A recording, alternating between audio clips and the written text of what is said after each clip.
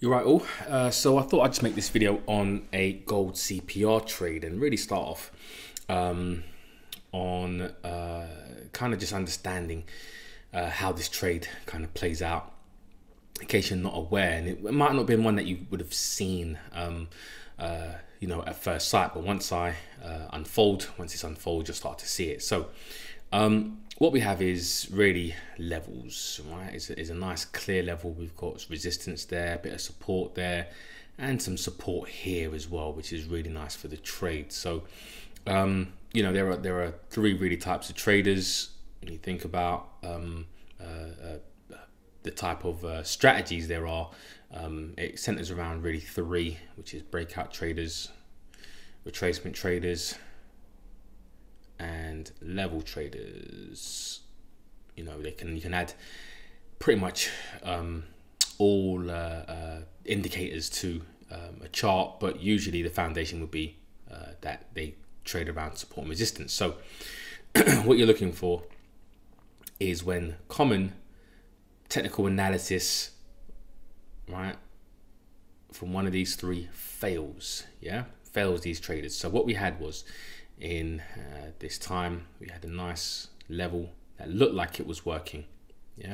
Looked like it was working. Anyone who got long here, right, looks like it's going higher, and then what it starts to do is starts to fail on these traders. But what we also have is the breakout trader, first of all, who trades breakouts of levels. Now this is an hourly chart, and breakout traders would usually look for a close below a key level. That close, you've all heard it on YouTube. Everybody says it. All the popular YouTubers say it. You know, once you get a close below, then that level has gone, which is not true. And so what's happened is now is that if you're a breakout trader, you're looking to trade this here, right? Getting short. Now,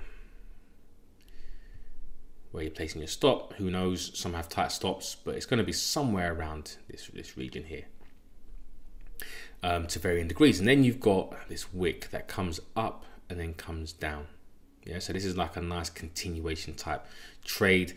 On a lower time frame, maybe like the 15-minute, that probably would look like some sort of so it would look like a retracement trade. So retracement traders are getting in on this as well. It looks like it wants to go to the downside. Yep, and it starts to, you know, go to the downside. So there are more traders getting involved here, and where they're placing their stop losses, the 15-minute traders are placing their stop losses here. Right, it's a typical, you know, trade. And what they don't know is what's coming to the right. They have no idea. So what I'm looking for and how CPR works is understanding where first typical traders get involved, retracement traders, breakout traders, and then understanding that these traders tend to not have that much discipline, and they suffer from something called loss aversion bias, which is losses feel worse than gains feel good. They tend to move and remove their stop losses, or not even use stop losses in a lot of cases, and so we can take advantage of the mistakes of those types of traders. So let's go back to like the 1 hour. And so nice clear level, and then we get retracement traders and breakout traders all within here, expecting price to do what? To pretty much go to the downside. That's what you go on 95, 96, 97% of trading, educating videos, and this is what they're teaching you. So then what happens is you get a failure. So the unexpected starts to happen. And as the unexpected starts to happen, certain fear and biases start to kick in. So they're seeing prices go against the trader. So what traders tend to do, and if you're watching this, you've done it yourself, is move and remove your stop loss. Thinking that you don't want to accept the loss. There are traders that take more risk than what they should have taken in that position. Maybe they're on a bit of a losing streak, and maybe they're at their wit's end, and they can't you know, afford to take another loss, otherwise they're going to blow their account, etc., etc. Right? Many reasons. So these traders then, you know, the not disciplined ones will end up moving and removing their stop losses as price starts to go against them. get a little bit of a relief here potentially, and they think, oh, okay, phew, you know, prices are starting to come back. All right, brilliant. But what eventually starts to happen is prices go against them. Yeah, prices start to go against them, and the traders, you know, that ended up getting involved around here to the short side, again, thinking that prices were going to go to the downside. There would have been traders that may have decided to buy here, but if you look at the overall recent trend, most traders are going to be looking for trades to the short side. There would have been some traders getting involved here, but with this quite bearish price action, yeah, with that bearish price action, again, if you go down to maybe something like a lower time frame, like the 30-minute, etc. Let's take this off for a little bit. You know, that could have been just like a deeper pullback. So a lot of traders would have been like taking that to there. Maybe that was some sort of 61.8% fib. Yep, so price didn't close below, so it was just a spike up. Nice confluence at that level. That's just another level for traders to get involved in. And look at that, look at the confluence there. So you've got nice support and resistance confluence for traders to get short again. So you've got resistance here, you've got support, support, resistance, you turn resistance. So more traders are getting involved to the downside, nice engulfing candle, etc. Yeah, so nice 61.8% confluence. And again, not knowing what was coming to the right hand side of the screen, there's not too many traders that would be buying right here. Yeah, considering the recent downtrend. Again, as we know, what happens is if we just go forward a little bit, let's go maybe back to the hourly, and let's go forward a little bit, prices start to go against them. And as prices start to go against them, again, these traders, new traders and old traders that are still in this trade who can't accept a loss because of loss aversion, are moving and removing their stop losses. So what ends up happening is that they're captured in their position, right? They're captured here. This is the pain phase, and the further price goes away is the more they start to look at their profit and loss, unrealized profit and loss, and they pray that if prices come down here, if they could only just get out for a break-even trade, which is the next best trade, after a losing trade or a small loss, that they will. Now, what does this have to do with supply and demand? Because if you look at the supply and demand equation in this area from a technical analysis perspective, what you've got is anyone who went short here in this area here, let me clear the chart. Anyone who went short in this area, in and around this area here and here, if they went short in order to exit their trade at break even, so they had to sell to go short, they need to do what?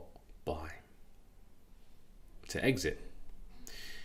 Traders who are trading levels, support, support, resistance, support, resistance, new traders are going to be looking at a level to do what? Buy. And also traders, if price does come down here, who are trading the level from potentially up here, resistance, resistance, resistance, resistance, if this comes down to a level,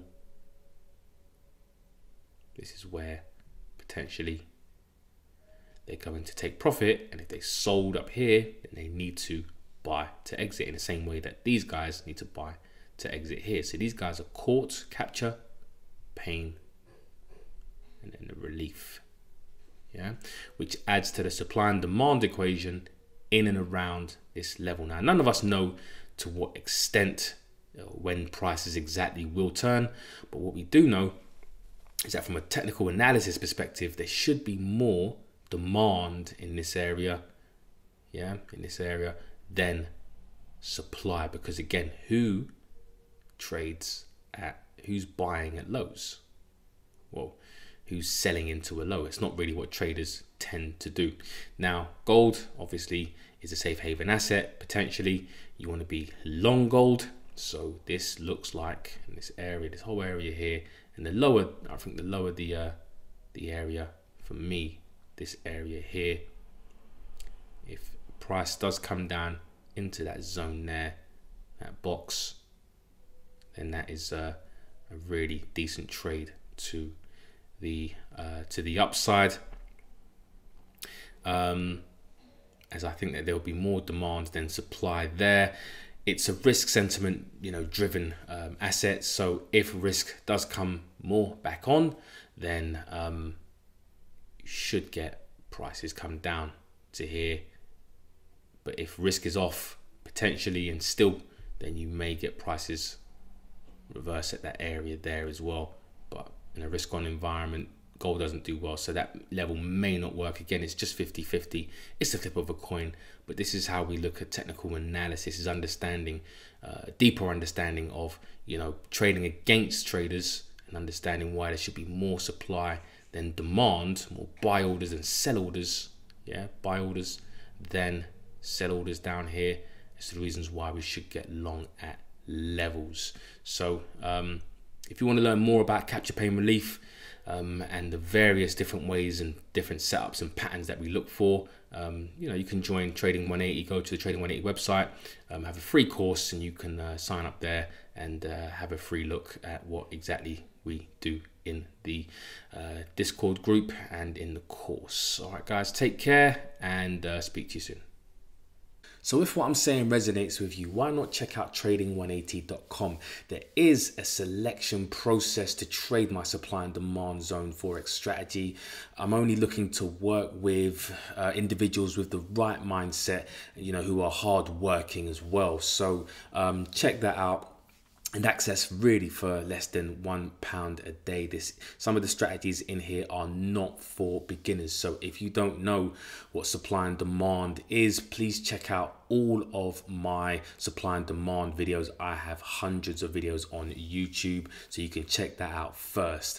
Guys, take care, and until the next video, have a good one.